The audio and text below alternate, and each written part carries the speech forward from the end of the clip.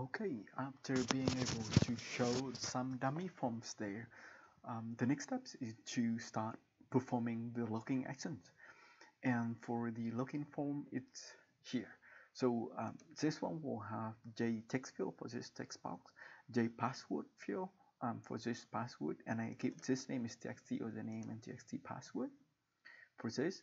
Then I have a button for um, cancer, which is J button here, and I name it BTN cancer, another J button for login or BTN login, and the two labels. I will not give names for them because we don't access them in the code anyway. So we'll start designing this and perform the code for it. So for the form login, we'll design that a bit. Then this one I have first label for username. I'll change the title for this too. So this one was say login. And then I will click on this label. Then change edit text. This one is username. I will drag in another label, which is called right click, and this one is password to J label. Sorry, the step that I changed the login was a bit fast, so I have to click outside and click outside to the form before changing the title. Okay, when you're clicking on this, you cannot change that title, so you have to change title of the form, not of the label. Now the next one we're going to add in is gonna be a text field for this. Drag it out a bit. Then we'll have a password field. This one here. Okay, then drag it out a bit. You may just try to rearrange it a bit so it looks better. Right click on this one, edit the text. Right click on this one, edit the text. Delete. Right click on this one, change variable name txt username. This one will be right click and txt password. Then we'll have a button for this one. Okay, and this one will have a button for let's say right click, edit text, add. Oh, okay. You may have a button for cancer. Let me just stop with login. Then next we'll have a button login. Okay. So here's the form done. So whenever you want to perform the login, you get the username from here, you get the password from here, then you perform the login. But when you want to perform the login, you need to go to the database and check if the username and password exists. In that case, we start having the first class, which is the staff handler over here. So I'm right click on data access object. Then we're going to create a new Java class, and this one will say star handler because it's gonna handle database connection to the staff. And whenever you create a new staff handler, I'm going to do all the insert constructor. I will create one private SQL util. Okay, and whenever we start, we'll have SQL util equal to new SQL util class that we created earlier. Now we have SQL utilities already. We need to create a public staff and control space again to choose a start from BO business object. Then we'll have staff. We'll do login, and we'll need to provide string username, string password. Then we're going to create a string command, string the SQL command, which is select everything from start. No, not everything. We should not select everything because it includes the username password, and username password is known. So we should not select them out, should not store them actually. So this one will just do star ID star name from star. You may select the role if you do authorization. Okay, then it's going to store it into a result set, control space over here, Okay, rs equal to SQL util that we created earlier. Execute query, that is a command there. Then we have var rs dot next. So as long as we can point to the next row, for this current row we get info row. Before that we need to surround this block with try catch then. Okay, and we're going to create a stop. stf equal to null, and if we couldn't create a stop, we'll return that null stop. But if we could, we need to create that stop over here. So in order to create the stop, we need to get the stop ID and get the stop name from the stop, where username equal to something and password equal to something. So from here I start having to use string dot format, where username equal to first string and password. Let me see the start table again. So I need to get back to the start table. Cancer says login. I need to know what is inside that start table. It's a student database that I use over here to select everything. So I'll say, oh, it's start username and start password. So I have to say start username and start password. So where's start ID? Start username equal to first string and start password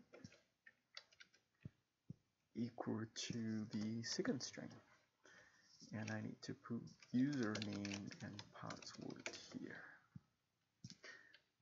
Then if that one has next, or just if next, because there are many of them, but we only take the first one with that username and password, assuming that the username is unique.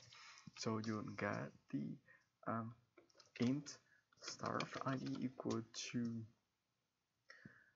result set dot get int from the column name is start ID from the result set that after we execute the query. Then we have string start name equal to rs dot get string from that, which is start name. Then we have the ID and the name. We create a new start. So start equal to new start with start ID and start name there.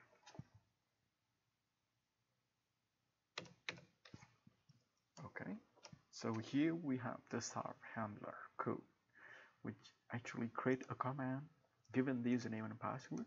Then it's query the data, and if there is a data, then we take the first one by moving next point of the first row. Then we get the stop ID stop name out. Then we create a new stop object. Okay, then we return that. So we get back to the form login. Now if you click on login, okay, then if you I can perform this one. We first get their username and password. So string username equal to txt username, which is a text field that we named before. Then we'll do get text. String password equal to txt password. Get password, but get password is going to return you an array of characters, not a string. So you need to convert it into a new string. So you say new string. Okay. Then when you have the username and password, you just use a stop handler to look in. So start equal to start handler that we coded just now. New stop handler. Create new object. Then say login username and password. Then if start is different from null, which means that it's successfully login. We'll just close this form. This dot close, uh, close, dispose it, dispose. Yep. Otherwise, else it means that user failed to log in. You'll do some things here, but then for me, just inform the user. JOption pane dot show message dialog.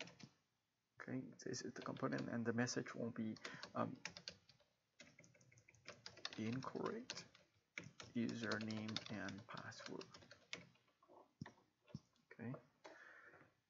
So if it is successful, we need to do one more thing before disposing as well, which is to set the currently login to global data. Global data. Okay, then start equal to the start. This one is a currently login user, so that won't use the ID later on. So for this one, we will try to run the application again. Okay.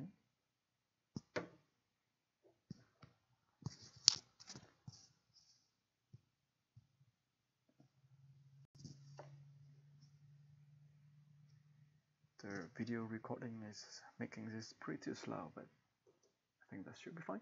So if you click on login, then it shows you the form for login. And if let me just go and select and see. So select everything from start. So you should see that there is a start. Username is account and the password is pass. But let me just type something strange here and see if I can log in. Okay, it's say incorrect username and password or password. Okay, so you'll say account and you do pass, PASS. So you click on login. It seems to be successful because it's just disposed the form and no errors over here. So that is it for login. Now by default right now I didn't switch the check login, so if you click on add it still does not login. But let me switch that into false. So from here into true, sorry. So when you show form by default you check for login, so we can say true. So if you run, okay,